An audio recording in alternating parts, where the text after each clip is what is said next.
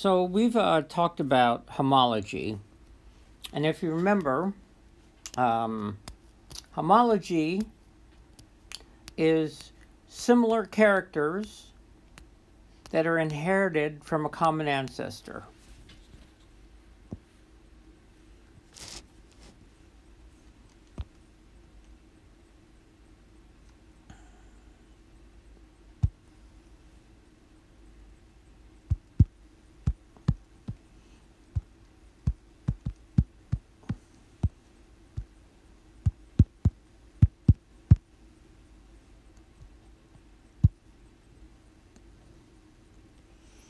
Okay, so let's take a look at this. This is a phylogeny, of course.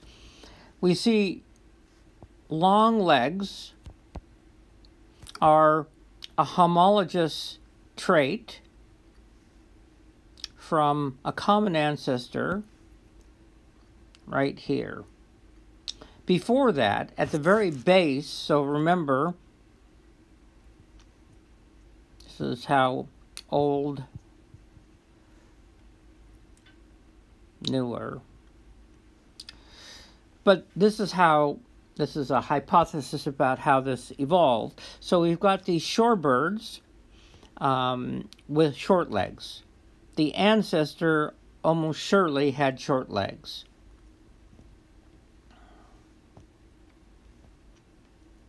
Okay. And also,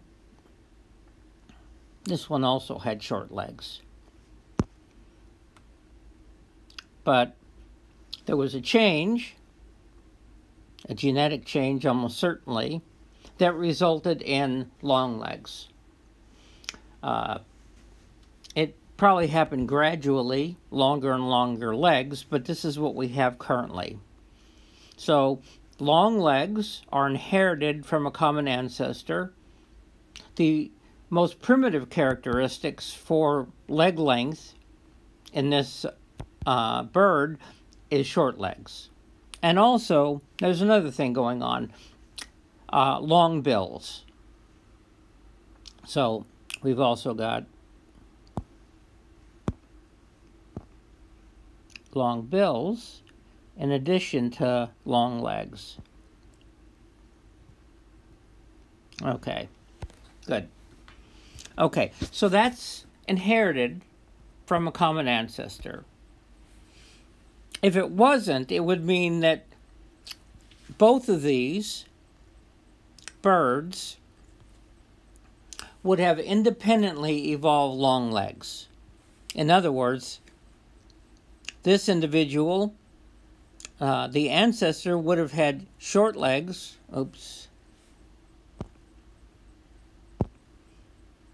Would have had short legs. And then, independently, there were long legs. But we go for something called parsimony. That means the simplest explanation.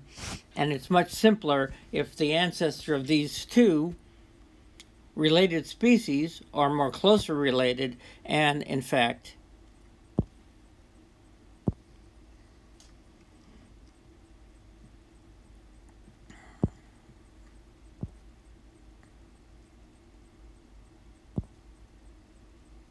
okay, good. So, homology, that's from inheritance from a common ancestor. Okay. Now, there's another way you can get similar features that has nothing to do with common ancestry. And that has to do with common environment. Okay? If an environment is similar, two different environments, but they're similar in terms of selective force, then there's only so many solutions that nature can use in terms of evolution. Okay? So this has nothing to do with inheritance. This has to do with natural selection. Okay? So we're going to give another an example of what's called analogy.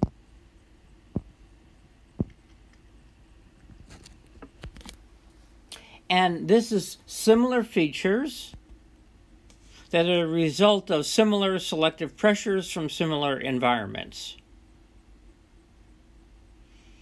And it is called convergent evolution.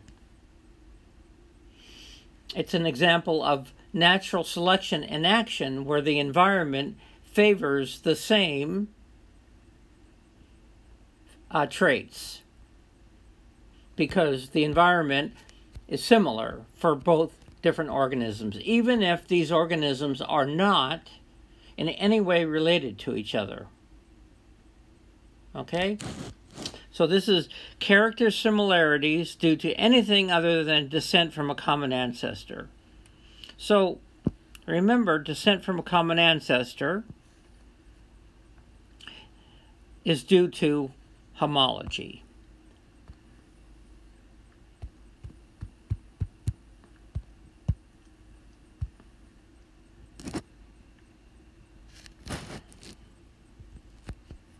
Okay. Character similarities due to anything other than descent from a common ancestor is convergent evolution and analogy. Okay? So let's take a look at this. We've got some birds. Looking at these birds, I would surmise, remember we're going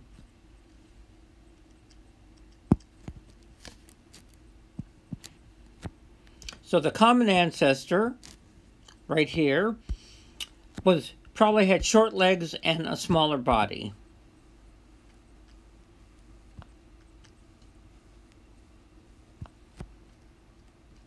Okay, and the same thing here. Okay, and then we have these two birds with bigger bodies and longer tails. It might be due to sexual selection, or it might be due to living in a dense forest where longer tails allows you to maneuver perhaps better. So let's say some sort of habitat. So what happened is, the thing is, over here, right here, remember, we had a common ancestor in a new habitat, let's say deeper water, and that selected for longer legs and a longer bill. Okay? And it's their most recent common ancestor is right here, right? And that's the ancestor had a long legs and long bills, and then subsequently the two populations were separated and evolved into separate species. Okay. Now, in terms of common ancestry,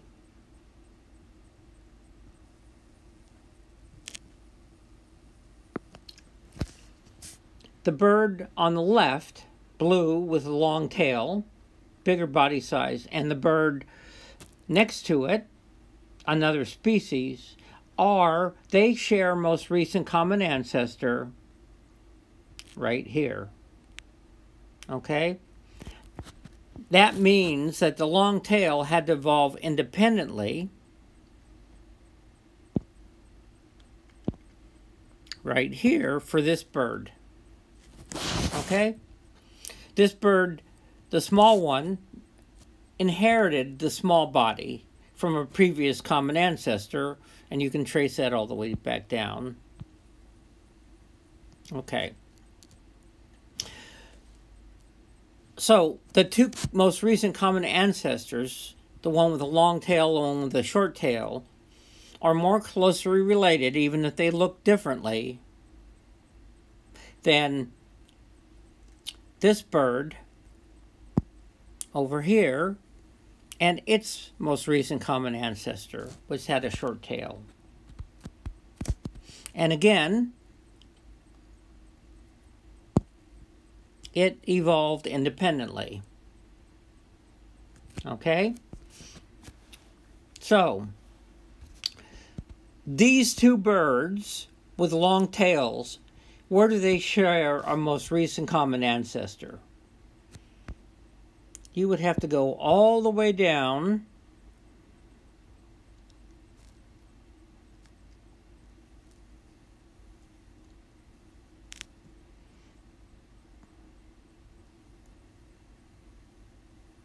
to here, at the base of the phylogeny. In other words, the most ancestral common ancestor, farther back in time, not the most recent. So they have similar features, but they're not related, except distantly.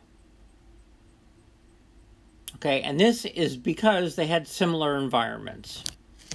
Now, with the shorebirds,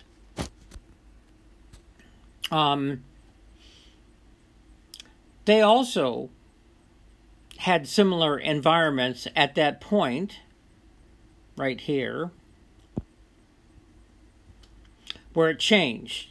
But the ancestrals were shorter and had shorter bills, okay, and probably foraged in water that was shallower, okay. So these two shorebirds are, all it took was one change and then subsequent speciation, whereas with these evolved all these different species, 1, 2, 3, 4, 5, 6, and 2 of them have long tails and a bigger body, but those evolved independently, and that's convergent evolution. Okay. So convergent evolution results in organisms that appear very much alike, similar,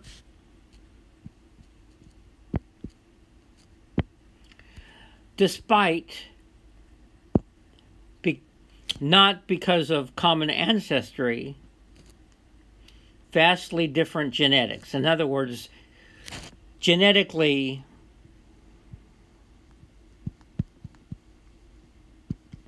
dissimilar. Okay?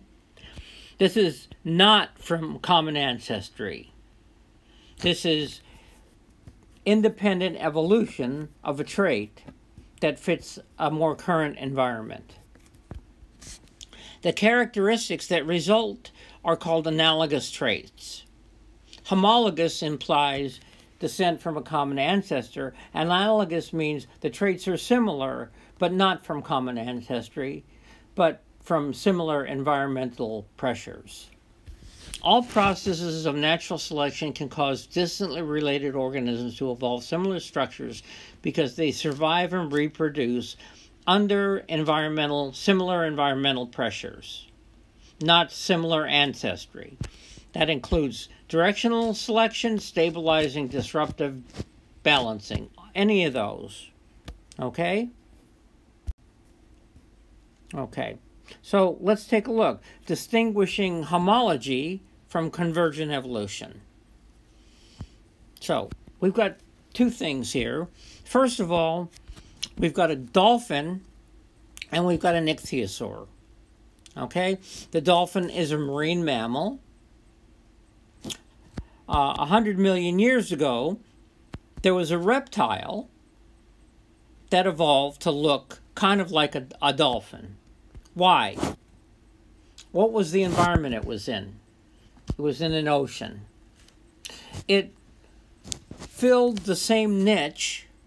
It went about its business in the same way, making a living and all that, in the same environment as common dolphins, which didn't show up.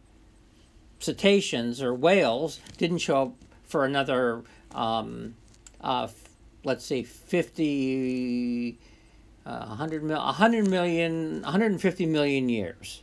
Okay, so they look similar. Now, how do we know this? Well, we've got a phylogeny. So there's the ancestor the common ancestor. Now we're looking at it, by the way, going this way. Okay. And we've got one group that leads to mammals, including a reptile-like mammal called synapsids. Okay? Monotremes, marsupials, dolphins, primates, rodents, they're all mammals. Okay. So, they share a most recent common ancestor. The dolphin, marsupial,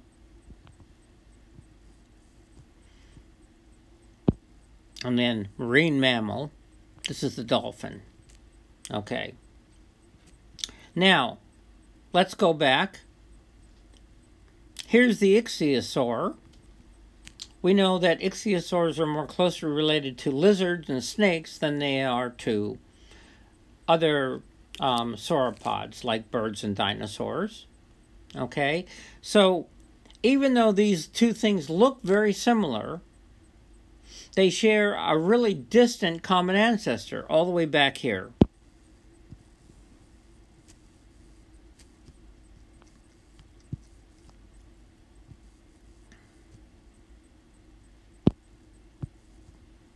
Okay?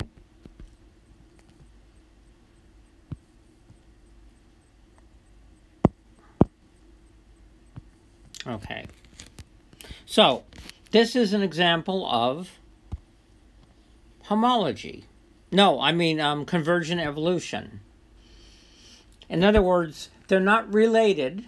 They don't share a very recent common ancestor. So it's but they share a similar environment. They both, it turns out this is called fusiform body shape, and it's very efficient for moving through water. And so similar selective pressures. They would not look like that if they lived in entirely different environments. For example, dinosaurs don't look anything like these, right? Okay. Now, so that's convergent evolution up here. Which one is homology? Okay, let's go down here. Okay, these are a bunch of different animals. Arthropods include spiders, crustaceans, insects, things like that. Annelids are worms. Mollusks are snails, clams, squid, octopus. And then over on another part are echinoderms, sea stars, sand dollars, and ourselves. And, we're echinoderms and chordates. Okay? So, it turns out that all animals share a toolkit for the development of their body plan. Okay? And this toolkit are called Hox genes.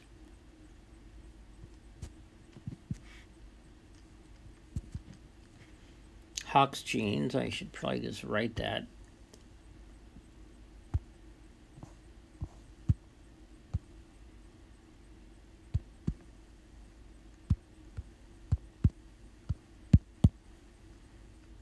Okay, now come on.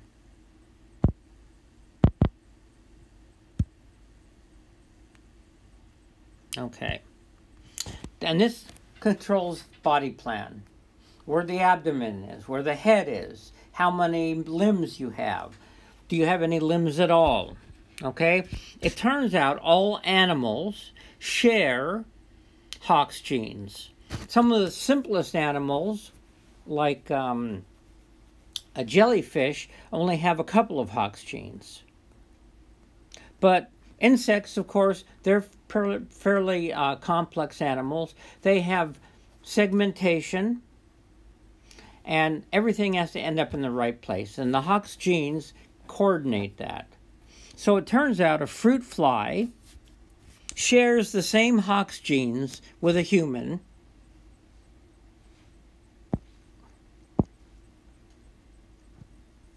here and here,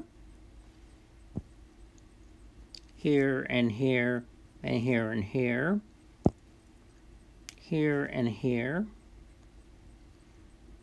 here and here, here and here, here and here, here and here. The fly also has 1, 2, 3, 1, 2, 3, has 4 of these red ones, okay, instead of 3. So the humans have lost a whole gene.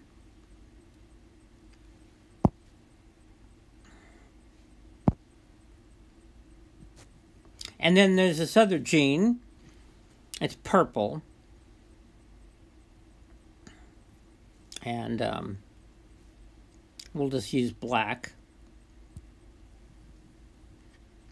Okay, there. And then the human has an additional, so this is 1, 2, 3, 4, 5, 6, 7, 8, 9, 10.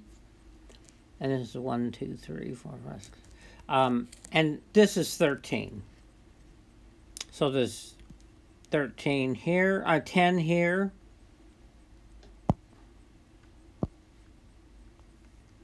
And there's 13 for humans. Okay, Hox genes were added, but Hox genes were all inherited. Many of the same exact Hox genes were all inherited from a common ancestor way back in time for all animals. And for a common ancestor had Hox genes. Okay, and it was not like a sponge, probably more like something like a jellyfish or something like that. And the Hox genes were passed down to all of these living groups and some extinct groups of animals. Okay? So that's homology. That's actually homologous. Okay? I hope you understand this. Okay. Other examples of convergent evolution. Okay. In North America and South America, we have cactus. Okay? Cacti have a whole bunch of features in common, including, instead of having tiny leaves, they have big leaves that they can store water in. And they are also very spiny. And where are they found? They're found in arid environments. Okay? You're not going to find cactus in a rainforest or something like that. In India, there are parts of the Indian continent that are also very, very dry. And there's this other succulent.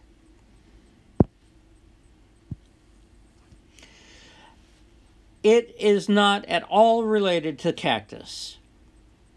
It evolved independently because the environment was similar, a dry, arid environment. The same thing happened in Africa. Euphorbia is another big plant family, like cactus is another big plant family, and a family that includes this Indian succulent is another one, different one. So these are all unrelated. They do share a common ancestor, but way back in time, the earliest plants. Okay? They're all found in very dry environments that favor structures where when it does rain, they can store the water. Okay? Also, this one right here, this is a carrion flower. It turns out it's a method of deceit. It actually looks like dead meat, and it emits a fragrance of rotting meat. Flies come along, they're going to lay their eggs in it, they think it's meat, That's where they want to lay their eggs. And yet it's a flower, and what the plant is doing is it's deceiving the flies to pollinate. Then a fly goes in, gets the pollen, it lays its eggs for no reason. Nothing's going to happen. It flies out and goes to another carrion flower and does the same thing. It gets nothing, but the plant gets pollination. It turns out carrion flowers are also found in the Americas and in Indonesia and I think in Australia too, but I'm not sure. The same exact, in fact, one of the biggest flowers in the world, it's called, I forget what it is, but it's gigantic and it's a giant carrion flower where it deceives insects to come in, lay their eggs, and inadvertently pollinate.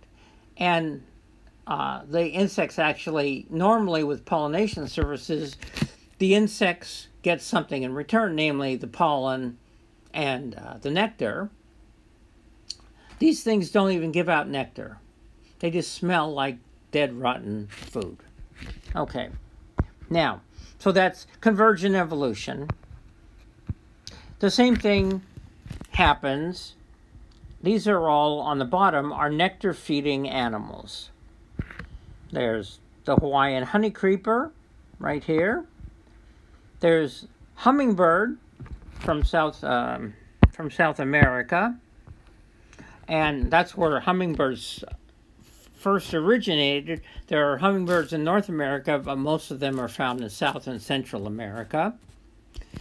In Africa, there's another nectar eater called an African sunbird. Hummingbirds are often the males are very beautiful. Sexual selection. The African sunbird is too. It doesn't hover, but it drinks nectar. It's got a beak for that. And then, something that's not a bird at all, a hummingbird moth. Okay? Instead of having a long beak, it's got a proboscis. It feeds in the same sort of flowers with long corolla tubes. So you either have a long beak or a long proboscis, and you get nectar. And in the process, you pollinate the flowers. This time you're offering pollination services. They don't know that, but they get pollen on them when they feed on the nectar, and then fly to the next flower and pollinate. These are all unrelated species. Obviously,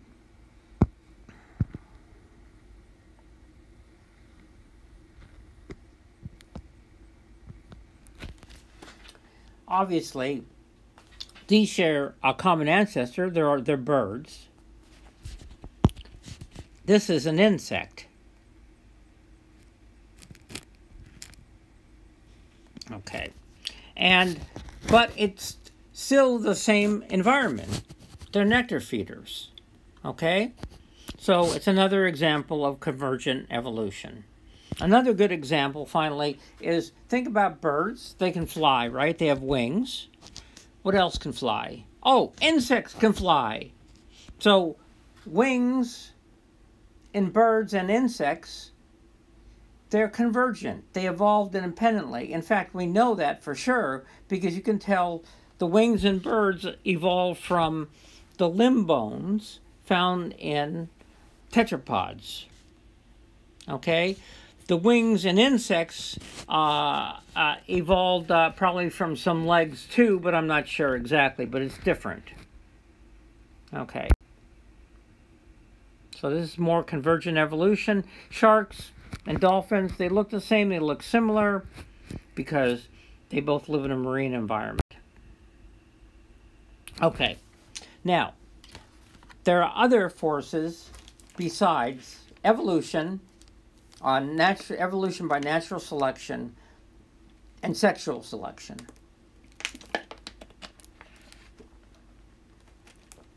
All these last examples of convergent evolution are natural selection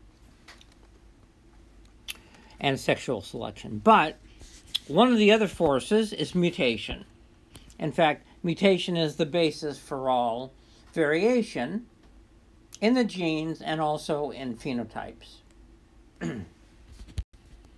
Okay, so here's our mutation.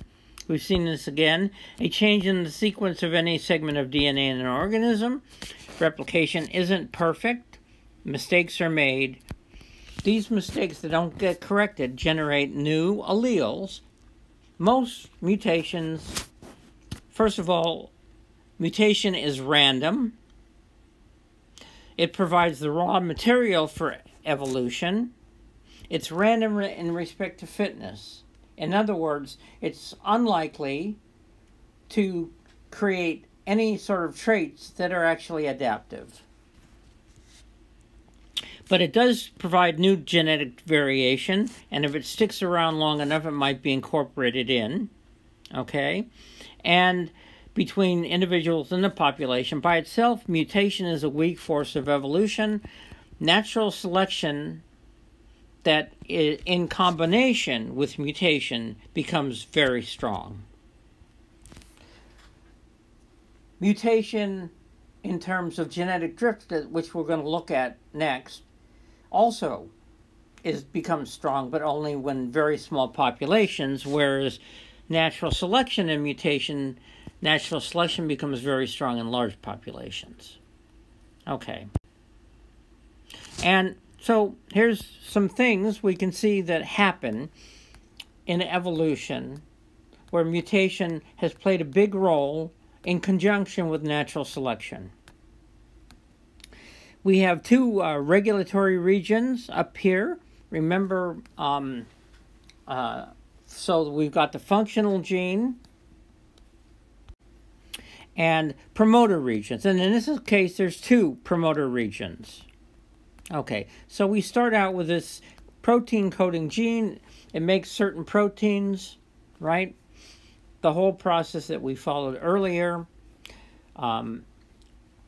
Sometimes during replication, you get changes, and in this case, this gene, including the promoter region, was duplicated.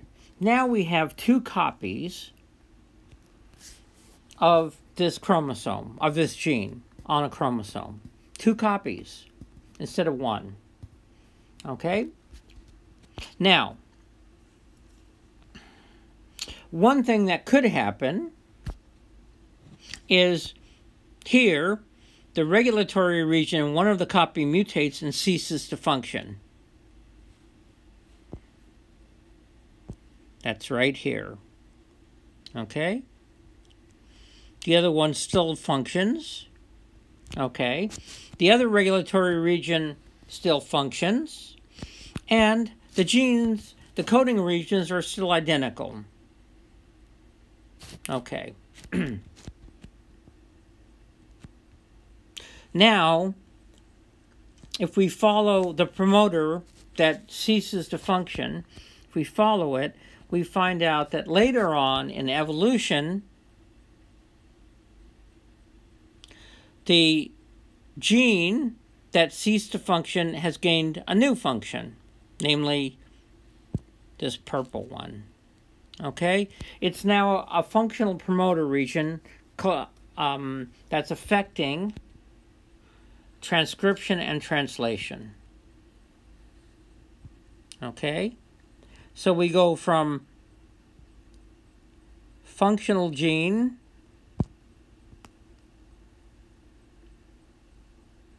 to non-functional gene to functional gene again. And not just functional promoter region, but it might affect how the actual gene is regulated downstream. Okay. Now,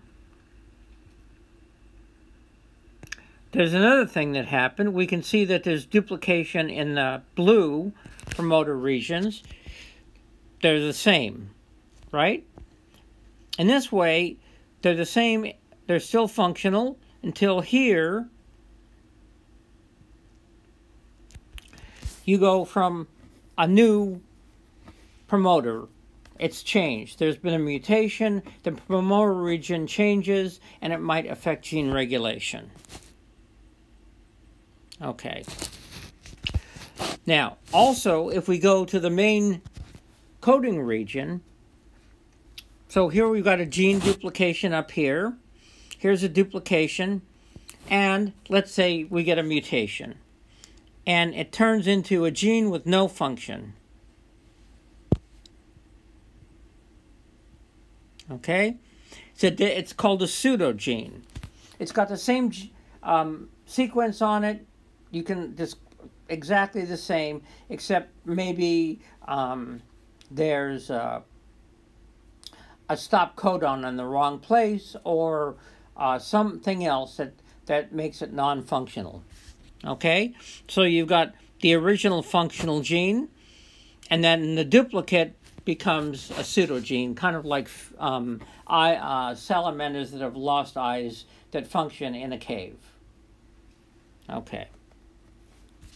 Now, duplication in the gene, genes, into two identical regions. A regulatory region in one copy mutates and ceases to function as it did before in duplication. Okay, right here. Each gene evolves to specialize in one of the functions of the original gene.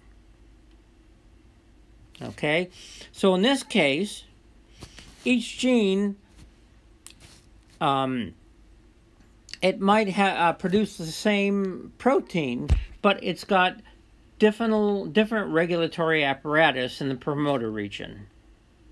Okay, and then the other two promoter regions have been dysfunctional. They don't work anymore, and they don't do anything. Okay? So it might be like monkeys have tails, apes don't. It might be one little promoter region that's changed that stops the tail from growing. Okay. Again, we've seen this before. Humans have 23 pairs of homologous chromosomes. These are all great apes, including ourselves. It turns out great apes have 24 pairs or 48 chromosomes. We have 23 pairs and 46. It's not that we lost a chromosome, it's that two ape chromosomes, 12 and 13, right here, fuse together, not there, right there, fused together in the human lineage and created a extra long chromosome 2 in humans. Okay, we know this because we've sequenced. Remember the four little letters that we've talked about, A and T and C and G? They're almost identical. Okay. And then sometimes you get a mutation where you get a whole genome duplication, where the whole genome goes. Let's say we have 23 pairs. Let's say it duplicate the whole chromosome, and we would end up having 46 pairs. So this is what's happened with this bunch of plants. The ancestor looked like this. We have these in California and along the West Coast, tarweeds. They have 7 chromosomes. Okay? All these other ones are in Hawaii. It turns out they're all closely related to the tarweeds, but they either have 14 or 13 chromosomes. And tarweeds all look the same. They're little plants with, flowers like dandelions and things like that. But the duplication of these chromosomes allowed a whole bunch of variation in terms of phenotype, and Hawaii is very different, and you had all this evolution in what are called they're called silver swords in Hawaii that evolved independently, and it's about 32. Okay, now genetic drift.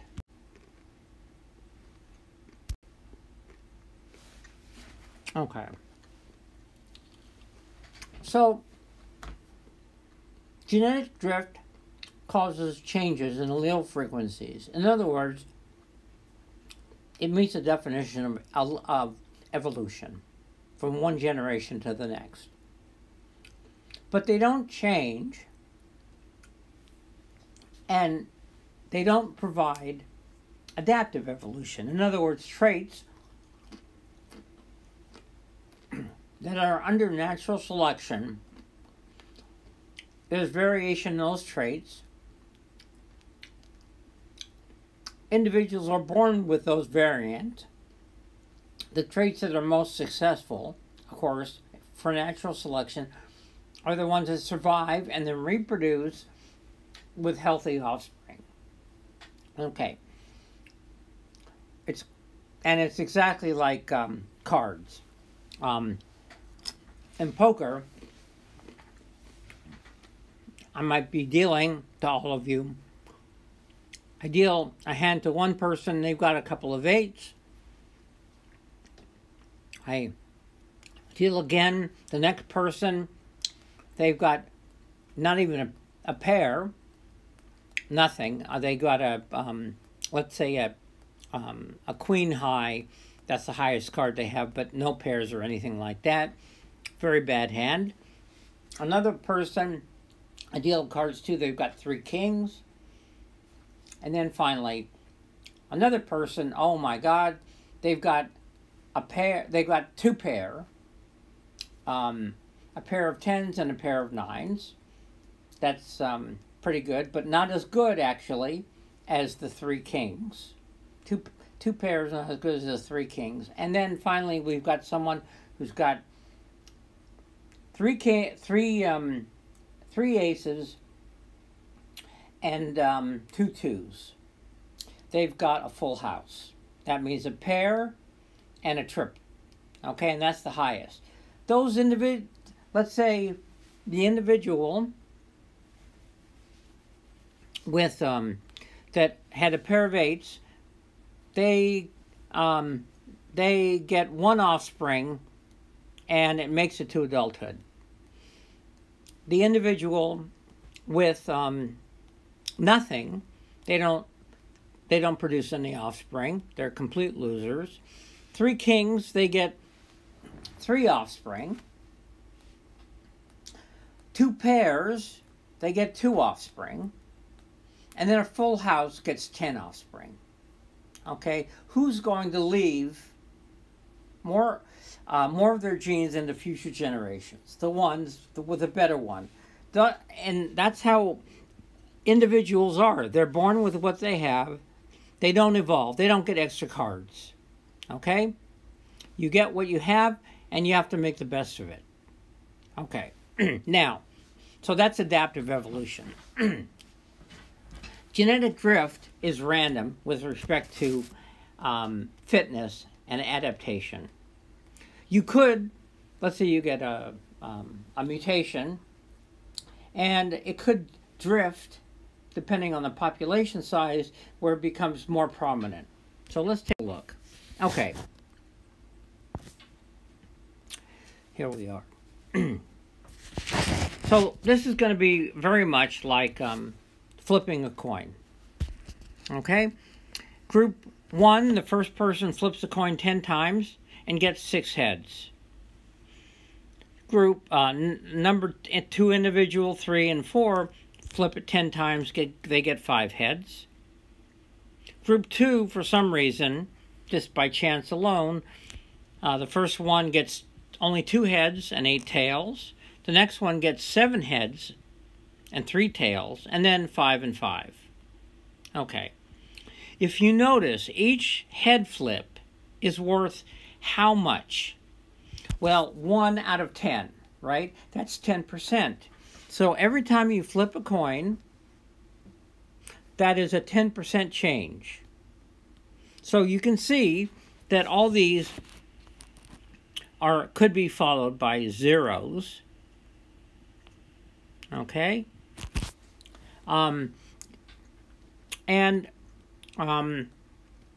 Which we'll get to in the next group. But each time you change from one to another, it's a 10% difference. Or obviously, if you go from 2 to 7, that's 50% difference. Okay? Okay. Now, that's a small group. That means you flip it 10 times, only 10 times. What would you expect if instead of flipping it 10 times, you flipped it 100 times? Well, instead of getting, when you do 10, you expect 5 and 5, but occasionally you get 6, sometimes you get 7, sometimes you get 2, very rarely, okay? And each flip is worth 10%. But with 100, when you flip it, you would expect 50 heads and 50 tails. But you're not going to get that. Also, each flip is now worth only 1 point. Okay, 1%. Okay, so you flip it 100 times, and let's say, oh, amazingly, you get 61 heads and 39 tails. The next one, you get 53 heads, 47 tails, 49 heads, 51 tails, 51 heads, 49. Okay? Each flip is only worth 1%. It's not as strong a difference. So 5 out of 10 is 50. 49 out of 50 is it's 49. It's 49/50ths. 100th rather. Okay. The same with group 2. 55, 65, 52, 50. Less variation because each flip you're expecting 50/50. And then if you did it with 1,000 times, you would expect, these numbers are pretty bad, you would expect around 500 and 500. And most of the numbers would be, for each individual, would be probably around, 520, 470, something like that.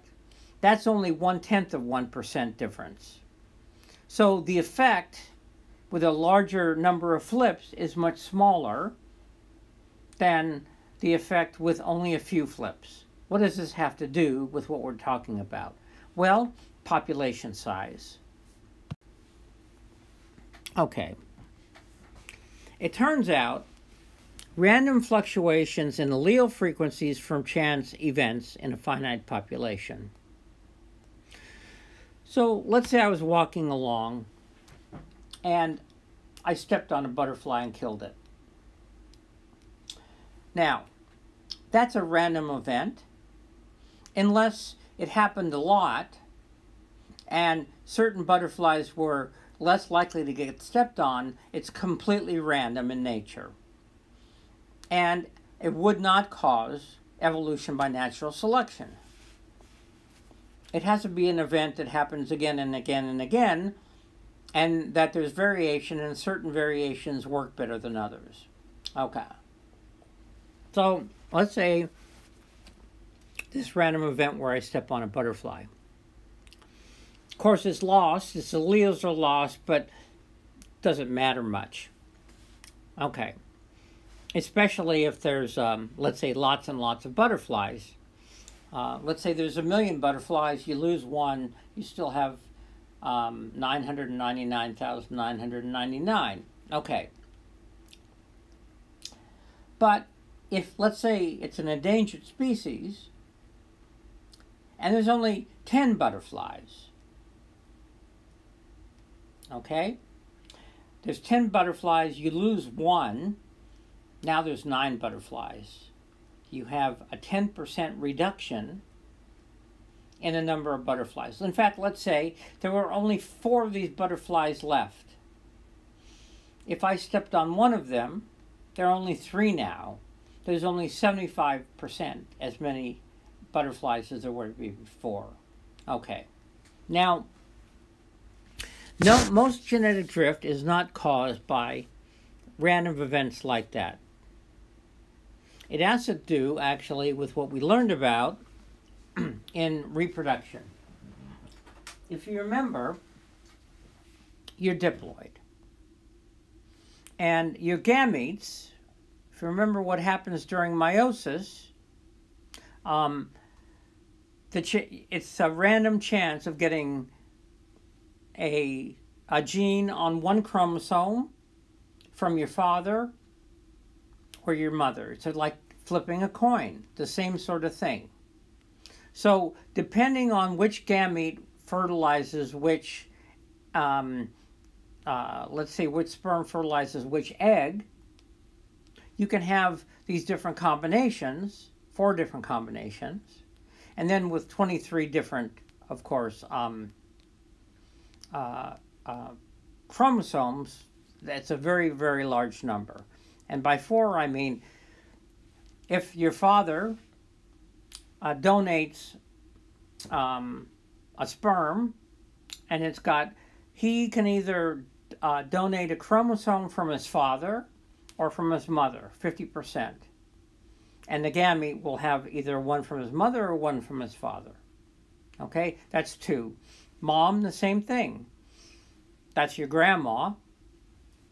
She'll donate either one from, let's say, your grandma, and the other one, or the other one from your grandpa. It's again 50%. Okay? The chance, that means that this is random event. Which chromosome you get in terms of your genes from your parents is a random event in terms of which chromosomes you got from their parents. Okay? And this is the basis for most genetic drift. So, and by the way, if a population was infinitely large, no such thing, but if it was infinitely large, there would be no genetic drift. Okay? Even when it's very, very large, there's going to be hardly any genetic drift, but there'll still be some. Okay? But it'll act more like a population where it's a very large population.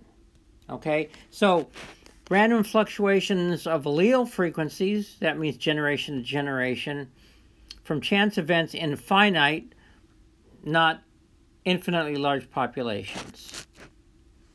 Drift is strongest in small populations. Okay?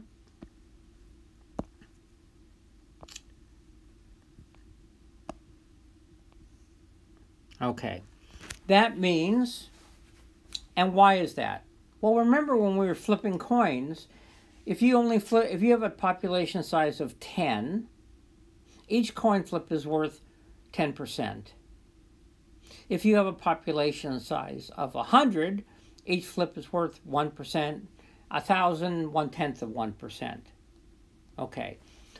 That's the same reason that small populations with few numbers, there's a good chance that just by chance alone, you're going to lose certain alleles because you only get so many flips. Whereas in a large population, you're probably going to get 50%.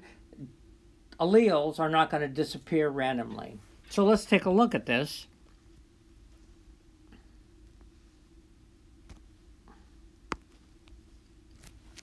Okay. So, population size of 4. That's like 4 individuals, and that's like flipping a coin 4 times. Each flip is worth 25 points. We have a number of different populations.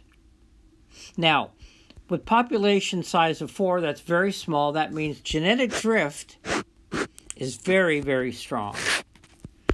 And if we were to run this in a simulation, let's say each population, we've got 2 populations, one in red and one in blue, but we've also got these other ones, 1 and 2, and 3 and 4, 2 more populations in gray.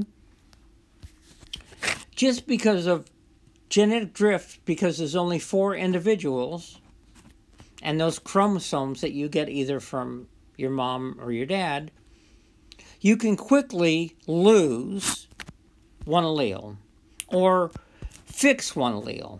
So in this case, A1, if A1 goes up in frequency, it goes to 1, that means it's become fixed. Okay? That's fixed. That's with 4 flips. Great deal of variation. You flip it again 4 times. In this case, you lose this allele from the population. The same thing happens A1 in this population. In this population it's fixed, and this is fixed. Okay. That means in population 1, allele A1 has drifted to fixation in less than 20 generations. And along the axis, you see generation time. Okay. Okay. Population size 400. Okay. Is this a large population or a small population? Well, much larger than 4, 100 times larger. Would you expect? Remember, drift is strongest in a small population. This is a lot of variation right here. All over the place, right? Larger population, less genetic drift. In fact, it's like flipping a coin 400 times. And so you still get drift going on. You still have these populations 1, 2, 3, 4, 5, 6, 7, 8, I think. Okay? But in this case, none of the populations lose A1. Or none of the populations fix A1 and lose A2. Okay? So there's 2 alleles here, A1 and A2. These are just mirror opposites. In other words, in this population, right here, the blue line, that's A2 is becoming more frequent. In the red line, above where you started, which was 50%, A1 is becoming more frequent. If you gave enough time to this, let's say you went out 10,000 generations, you might eventually lose A1 or fix A1 in a population. Okay. But the thing is, drift is strongest in small populations. That's the thing you have to remember in terms of how allele frequencies change. They change rapidly in a small population, just because of random events in terms of which chromosome the gametes get. Drift is even significantly even in moderately large populations, like 400. It would be even less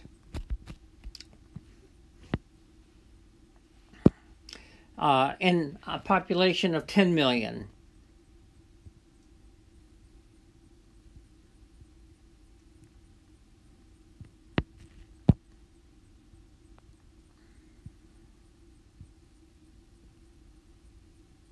Okay?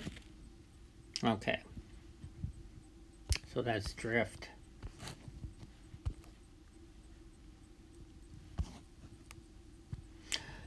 Now, drift reduces genetic variation also. Remember, if you look at these things, you realize, okay, you have 2 alleles, A1 and A2. This is the frequency of each of A1 allele. If up here, where this drift is strong, you are losing alleles. In the red one, it goes up and fixes A1. In other words, you've lost A2. A2 in the population has now gone extinct. In this blue, A1 has gone extinct and A2 has become fixed. And then there's these other gray populations, some of which fix A2 and lose A1 completely, or the other way around. Okay? So this is a small population. In bigger populations, drift is less, so it reduces. But any way you look at it, you can lose genetic variation in a small population because of drift. Okay? It does not produce a fit between the organism and its environment like natural selection does. It's completely random in terms of, let's say you get one allele or another. one allele is favored, maybe, occasionally. The other allele is much better, so it gives an individual an advantage. But whether you get one allele or another is completely random. Okay. So, this is more about gene pool. Remember, in diploid organisms, the population creates the gene pool. You have twice as many alleles in the population as you have individuals, because each person has 2 alleles. So, in the face of environmental change, like a selective pressure, which is more likely to go extinct? A species with a very large gene pool or a species with a small gene pool? There's a species with a small gene pool might have the same proportion of alleles, but there's only a few individuals, and if certain individuals die, there's a chance that the whole population will go extinct. So it's small. Why are they more likely? There are few alleles that natural selection can work on. Selection, when the environment changes, it's going to favor, selection is going to favor a variant in that new environment that might be different than the variant in the old environment. But with a larger population, you generally have more variation, and natural selection works stronger, like the opposite of genetic drift, in a small population. So the bigger the population, the more likely there's going to be at least some gene variants that survive in that new environment. It's just different from the old one. A small population, it's less likely. There might only be one individual with this one allele versus 100,000 in a very, very large population. And so that one individual can be lost just because of random chance. So there are few alleles in natural selection can act on. Genetic drift has a larger effect on small populations, or both B and A and B are true. Species are more likely to evolve rapidly by natural selection if they have a small population with a small gene pool or a large population with a large gene pool. Natural selection, large. Now, here we are still talking about population size. Okay, so how might certain populations change in number? Occasionally, you can have a catastrophic effect. Let's say, back in the 14th century, bubonic plague came along and wiped out half of all the people in Europe, or maybe even more. Okay? That was catastrophic. And all those individuals who died, the alleles that they had were lost. And the whole European population, therefore, probably lost certain alleles that completely gone. Okay? So, genetic drift, losing all that population made the population smaller, and you lost alleles. This is what's called a genetic bottleneck, where you go from a large population to a small population. So, because you reduce the population size, what does it do? Increases drift. Okay? This is likely to change allele frequencies, right? You're probably going to lose potential loss of certain alleles. And it's going to... Homozygosity means, remember when you have homozygous for a certain genotype, you've got big A, or A1, A1, or heterozygous A1, A2. Okay? With a small population and a genetic bottleneck, you're going to have less heterozygosity. In other words, you're going to have fewer alleles. So, bottlenecks greatly reduce genetic variation in and it's been demonstrated this in northern elephant seals. It looks like have gone through a population bottleneck. Cheetahs have too. So this is what happens. We've got A1 and A2. Individuals who are A1 A1 are red. A2 are blue, and heterozygous A1, A2 are purple. Okay? So this is a fairly large population. There's, I don't know how many individuals are in here. Let's say a disease comes along and wipes out a whole bunch. And all that's left are 4 individuals. There are no A1, A1s. There's 3 A2, A2s. And there's 1 heterozygote A1, A2.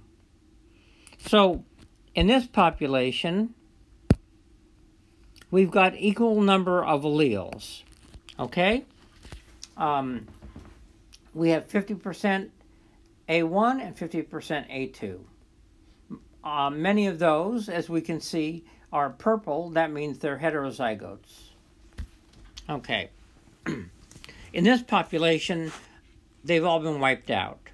All that's left, there's actually only 1 A1 allele left in this population. It's in this one, because remember, this is A1, A2. Okay? There's no A2, A1, A1, no red ones. And there's 3 A2s, that's 6. Okay? So, 1A, you've got 1 A1,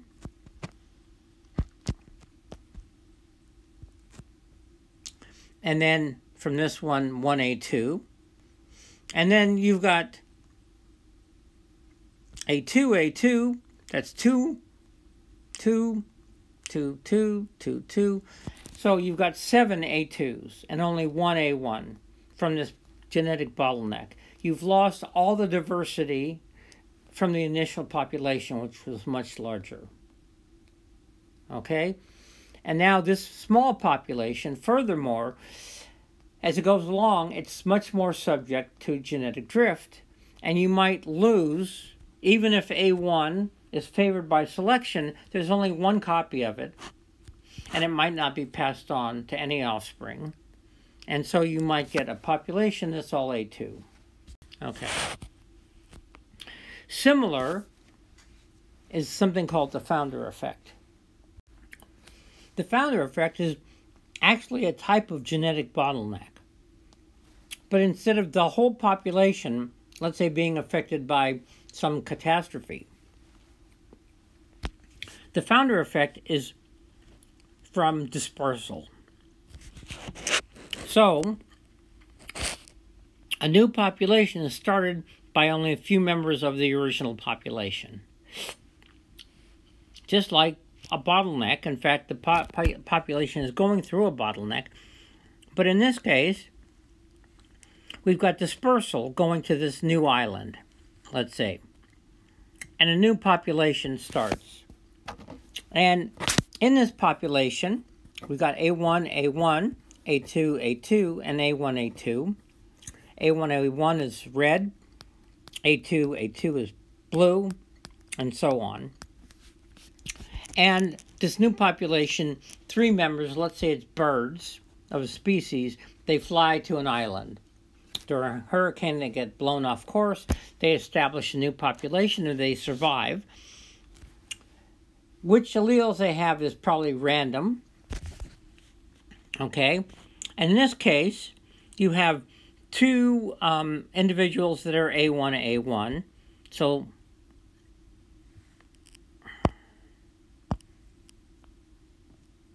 that's 4. And then you also have one A1, A2, so another A1, 5. And then you've got one A2, A2. Okay?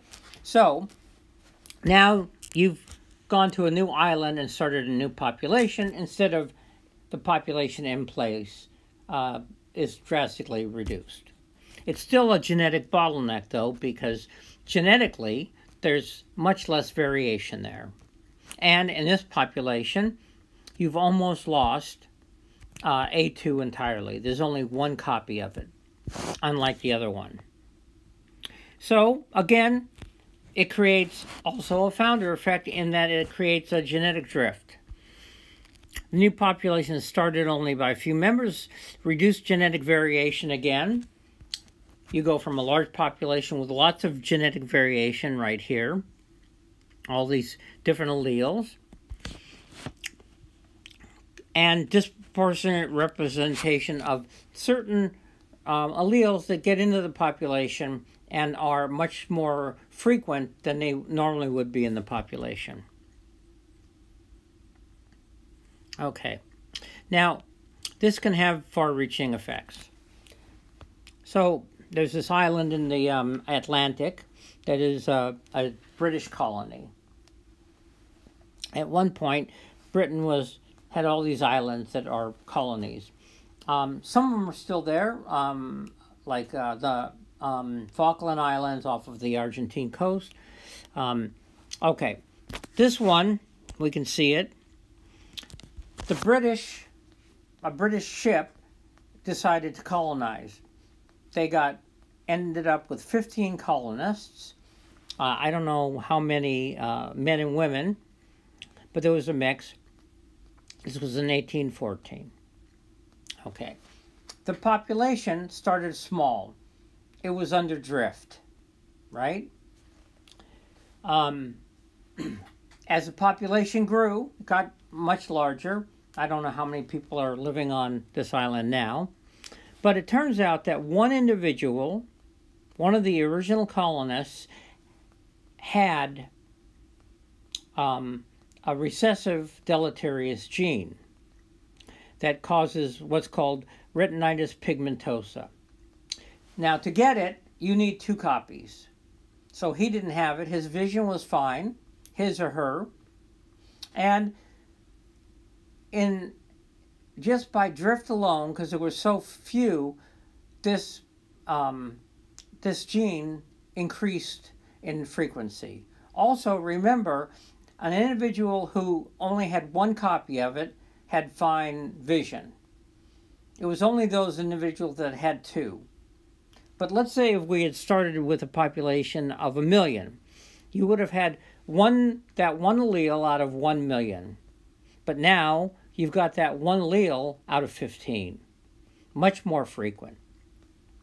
So this allele was brought into this population. No one knew it. It's autosomal recessive. In other words, you need 2 copies. And when you get 2 copies, you end up with, you're blind. This allele now in Britain, the frequency at that time of retinitis pigmentosa was probably 1 out of 1 million, or 10 out of 1 million, something like that. Very low incidence. This is much higher now, because now 1 out of 15, and then it might have even gone more than that. And so now, this population nowadays has this allele is much more common, 10 times higher frequency on the island than among the regular British population, and those poor individuals with 2 copies are blind. All because of the founder effect. Okay. Non-random mating. What are the causes of non-random mating? Well, mate choice, or let's say fighting between same sex. You could have assortative mating, like here. These kind of purple, green. You could have disordered mating, where instead of this, you get these two. And either way you look at it, this causes inbreeding. It actually reduces, in effect, the effective population size. Okay? So non-random mating doesn't actually change allele frequencies, it changes genotype frequencies. But you still end up with a loss of genetic diversity, and then you have either inbreeding or outbreeding depression, where the population has problems. And it has an increased risk of harmful mutations. And we can see this. What happens in a highly inbred population where there's strong assortative mating. It turns out in the Egyptian Empire, the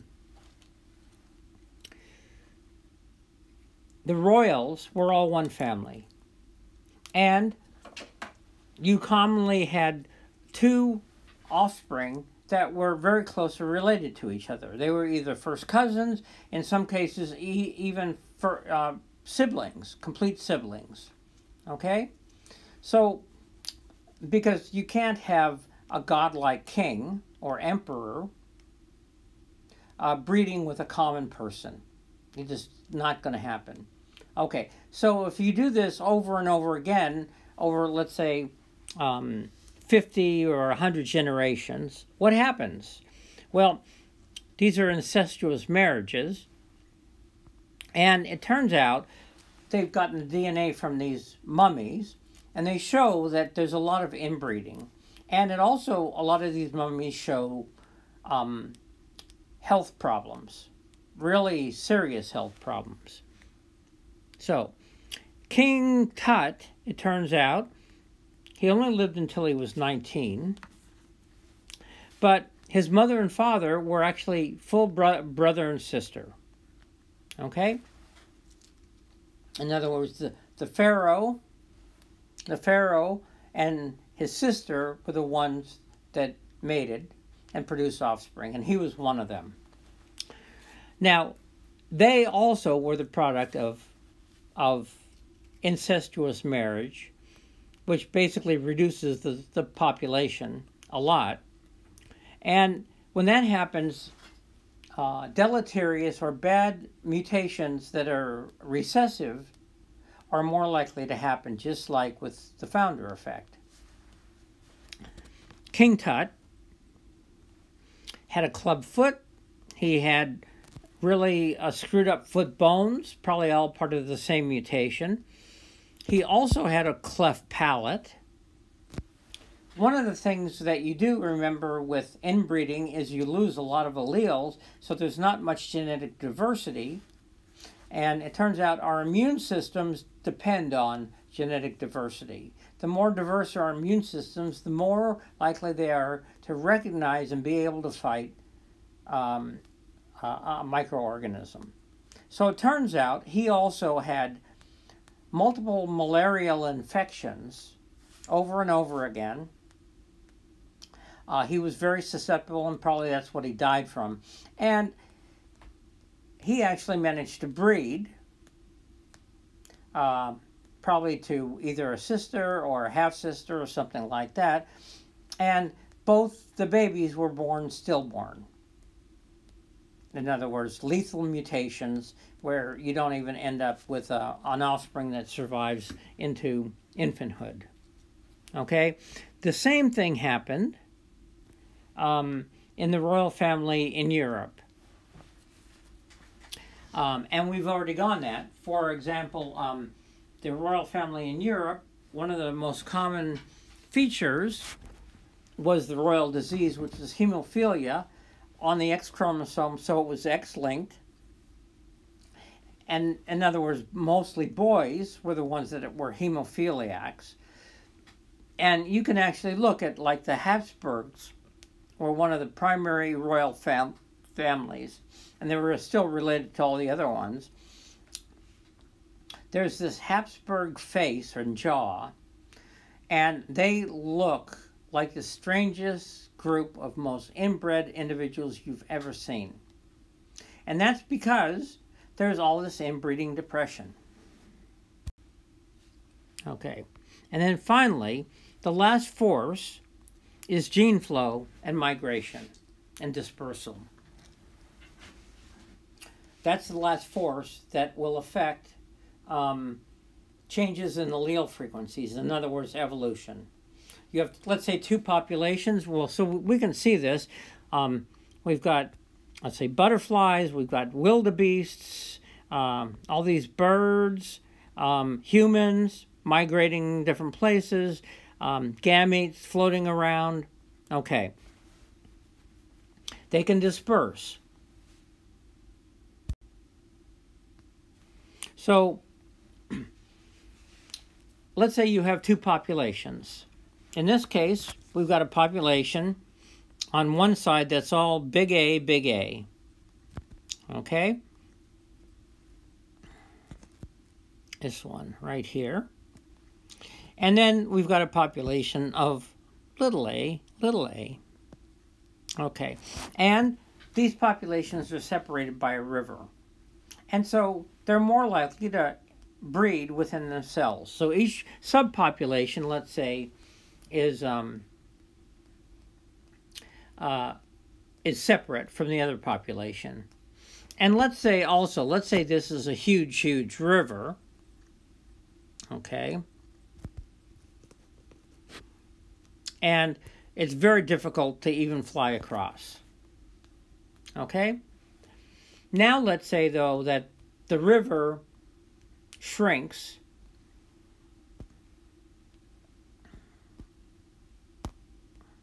okay, to what it is now. And birds from either population can actually fly across. Let's say a bird from here, from little a, flies across, carrying little a alleles. And suddenly you've got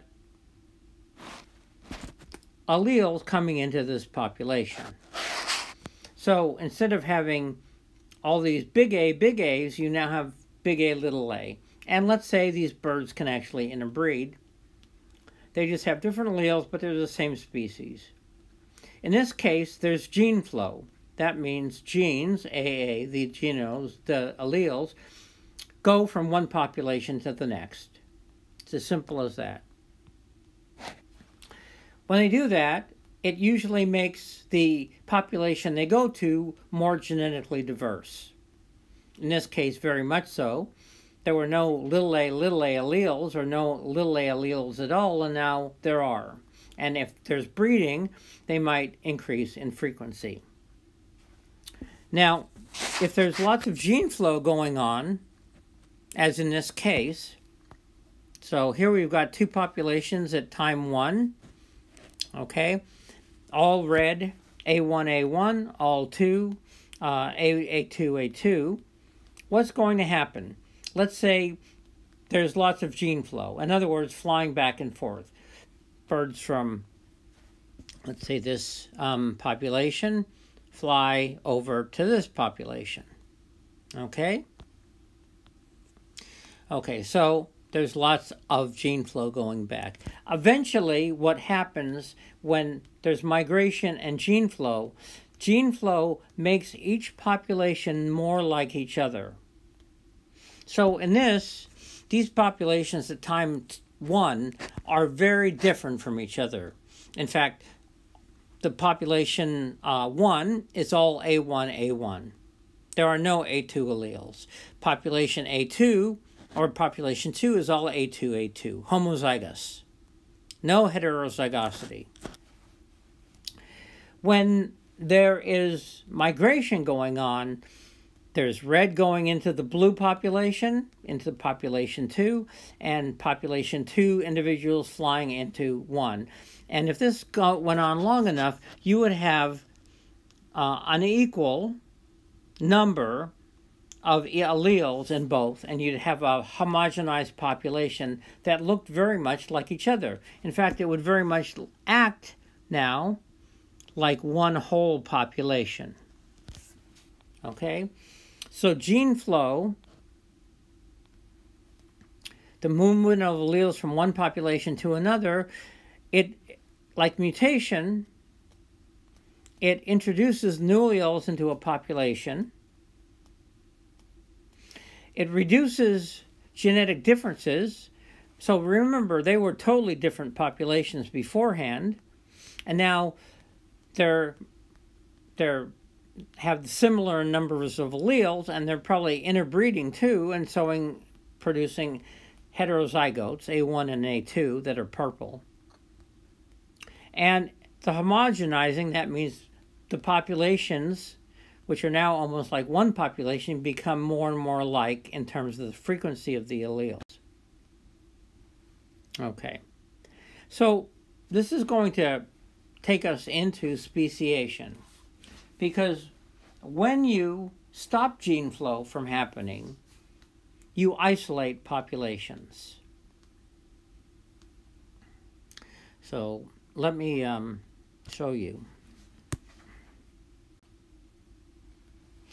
And that's how you get separate. Okay, so lack of gene flow. So when you, with gene flow, you get hybrids, and if they still have good fitness, the populations emerge into one big large population.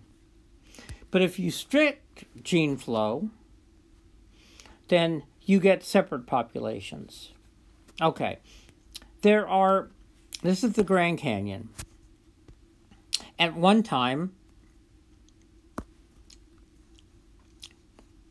there was no Grand Canyon. There was just a big plateau. There was one species of squirrel, the kaibab squirrel, and the squirrels were all over the place. Squirrel, squirrel, squirrel, squirrel, squirrel, squirrel, squirrel, squirrel. They interbred. They were one species, right? The most common recent ancestor. Then about 7 million years ago, or it's changing now, who knows what it was, a river that was nearby or was created changed course and cut right through this plateau. And actually, the plateau was actually way down here, and there was uplift. So this plateau was lower, and it started rising, and there was a river going through it, and it cut down into it, and actually cut the two plateaus in half. This is on the south side, and this is the north. Okay.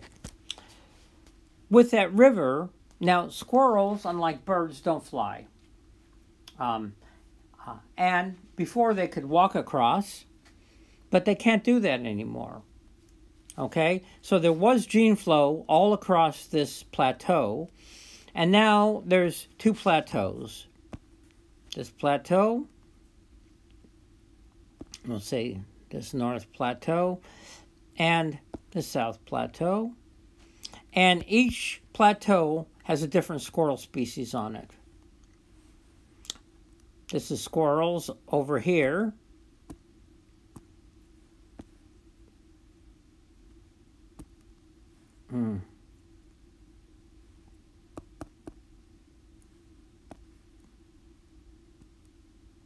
Okay. And we've got then this other group.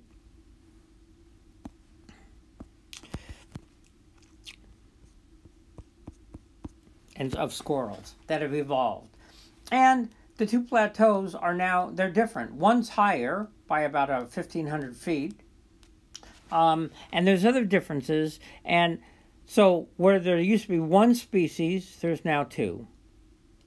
One is the tassel-haired squirrel over here. And the other one is the kaibab squirrel, this ground squirrels. Okay?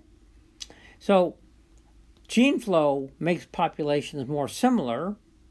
So if, let's say, we remove the Colorado River and there was then easy access across it between the two squirrel populations. They might interbreed, or it might have been too long since they were last together and they've got reproductive isolation. Okay. So we have, let's say, one big population, and we've got alleles. Okay. Now let's say, actually, let's not do that.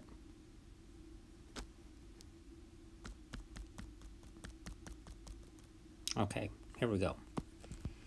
We've got two populations.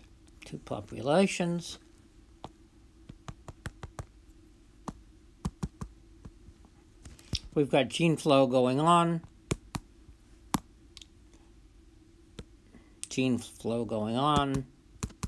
Right? Okay. So they become more and more alike over time. In fact, it's more like one-all population. But what happens if you stop gene flow? Well, there's no more gene flow going on, so the populations are now separate. Okay, so we've got a big barrier here.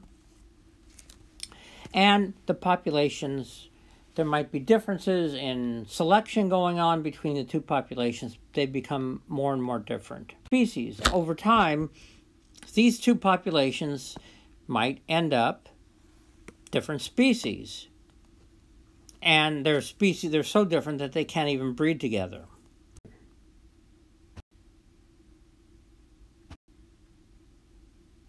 And then finally, something called horizontal gene transfer. And